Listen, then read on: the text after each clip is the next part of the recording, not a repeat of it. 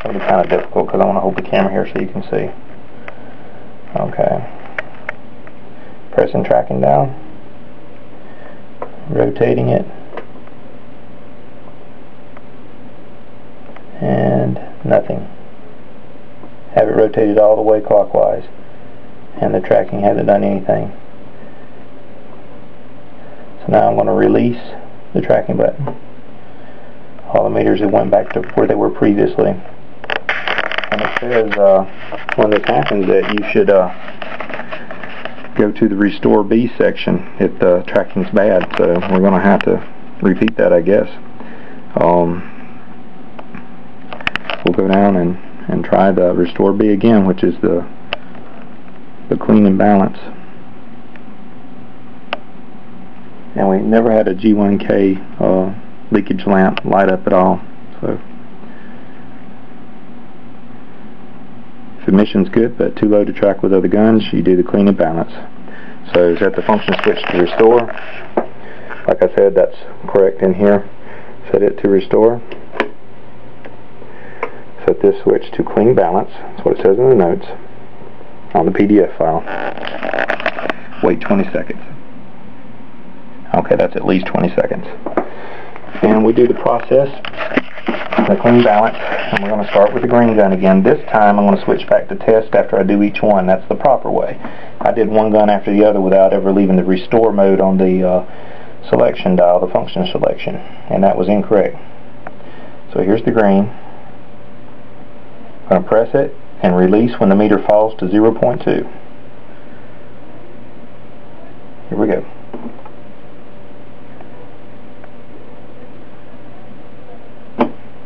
Okay.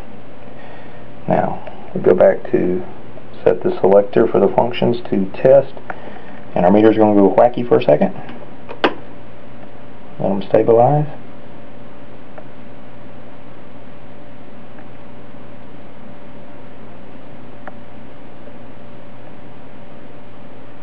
Looks like our poor blue gun's actually getting lower. It's on the edge of the bad.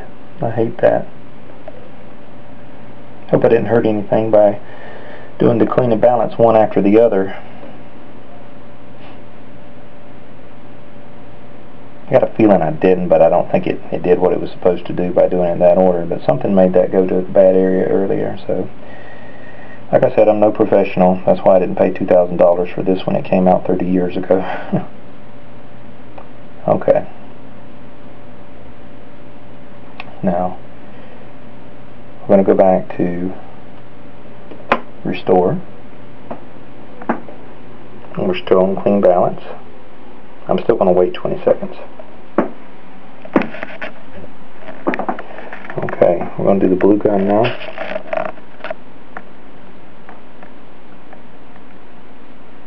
We're going to wait till it falls to 0.2.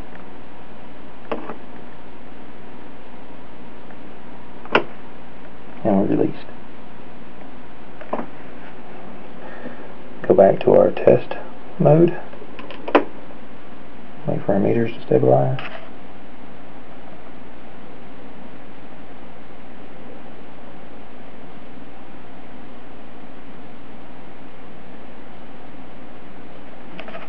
See, that blue gun is just on the border of being bad.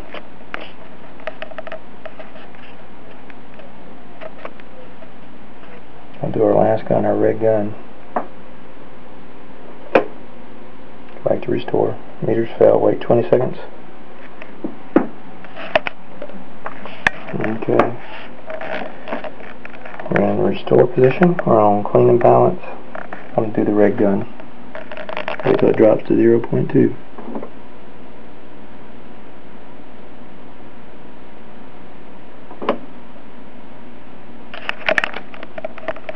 Okay, we've done all three guns. Go back to test. Let the meter stabilize.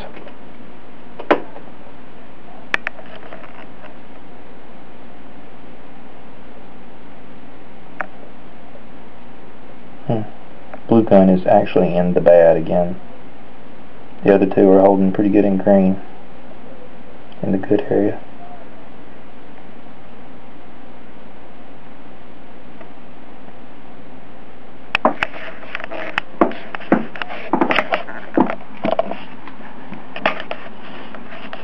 Emission's still in the bad area, so unfortunately it seems like I'm going to have to go to see Rejuvenate again. I mean, I don't see any way to do it, because to set the tracking, you should have all the guns up in the green, or at least the yellow area.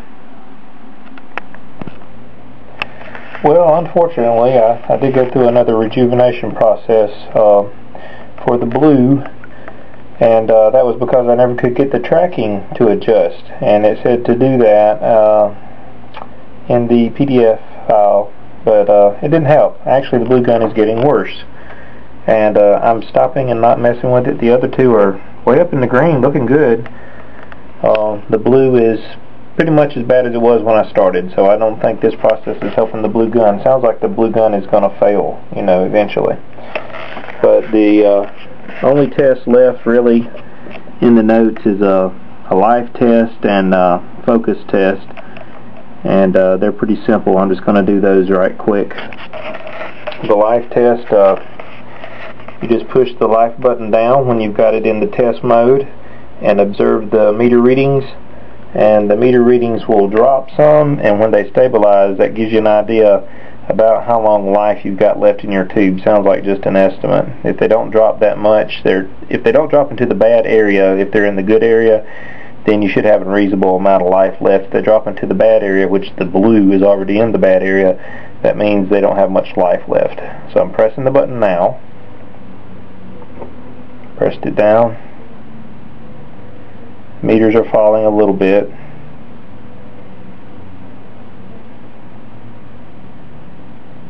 The red and green are both staying in the green, in the good area, and the blue is in the bad. It went down even worse, so I'm going to let off the button.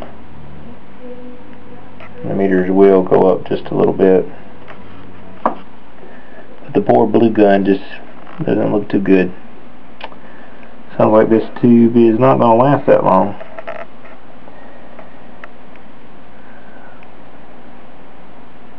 And the other test, since we've done those, is the focus. And simply press the focus button, and if it lights, then you're okay. And it lit, so we're fine. There's no open, as they say on the focus. They say that can't be repaired. So that works fine. That's the last of the test, so now we're just going to disconnect everything. I'm not going to mess with it anymore.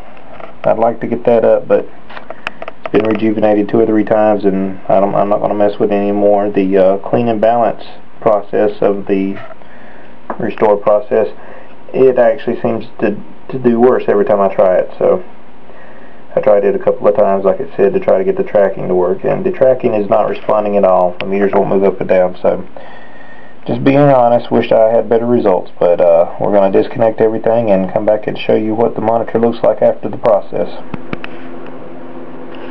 Okay, here's the Mortal Kombat 1 monitor after the rejuvenation. Unfortunately, I believe my blue gun in this tube is probably close to failure. I can still get blue, and in the test screens, like when you go into setup, blue seems to be fine, but it's not as strong as the other 2 guns after the rejuvenation. The red and the green are very strong, and the blue is very weak. And it seems like there's a tint over the entire screen. To me it looks almost like a greenish yellowish tint. If I turn up the blue on the neck board, there's a blue cutoff control and a gain control. If I turn up either one of those on the blue, it kind of makes the screen look better. It looks more natural, more like the colors should. If I back off of them some, then it looks like this, and I don't know if you can tell in this video, but everything is very crisp, very clear. The rejuvenation helped the focus tremendously, which I was surprised. I didn't know it would really improve the focus that much, but the focus is really incredible on the screen compared to what it used to be. But even though the red and the green are very, very intense and very strong, the blue's weak, and the only way I can make the colors on the screen look really good like they're supposed to is to turn the blue up higher than normal. And then what happens is anything that is kind of white, or sometimes if it is blue, it will start to bleed pretty badly. Like Kano, if I was to start a game up right now and show you Kano, his white uniform would be bleeding really bad. Or Raiden, there's Raiden. I've got it adjusted now to the point that it looks as good as possible without making those bleed. And I'll go ahead right now and just show you the effect I'm talking about. I'll start a game with both Kano and Raiden and see if I can get it going. And while I'm doing that, I'll adjust the blue to where, to my eye, the color looks good, and I'll show you what it does.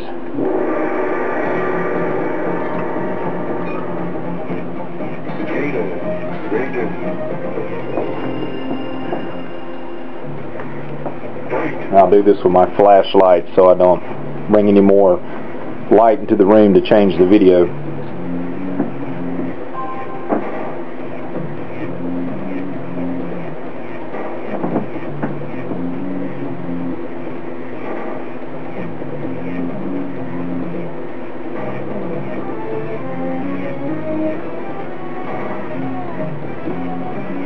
Okay, right now the colors look much better without the greenish tint over the screen, but as you can see, Raiden and Kano and even Shang Tsung and right over the dragons in the background, there's like a kind of a purplish haze coming off of those areas, especially the white uniforms. It's like it just looks like you've got the contrast turned up too high.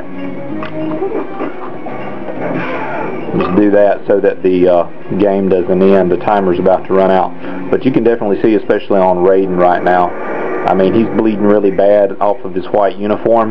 But if I turn it up like that, the colors and all in the background, you know, look more natural. And I can leave it turned up like that, but it looks awful to play with it that way. And then you can turn down like the screen control on the flyback transformer and get it down enough to where that's not bleeding that way, but then the entire screen goes way too dark.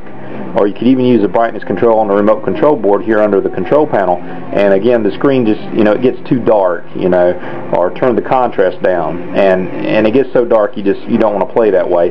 So it just seems to me, you know, unless I try another process and see if the rejuvenation takes a second time through, which I don't think it's going to change. You know, I did it a couple times on the blue color, and I heard if you go a little too crazy you could completely ruin the tube. But I'm really happy that the focus and everything is improved, much more clear. If you go through the setup menus, I mean, the text is just really crisp. Well, just wanted to show you a little clip of the diagnostic screens. They look nice and clear, but looks like the only thing that's going to help this monitor is probably a new tube and or full replacement. And I'm running out of space on this memory card, so we'll talk to you later. Thanks, guys.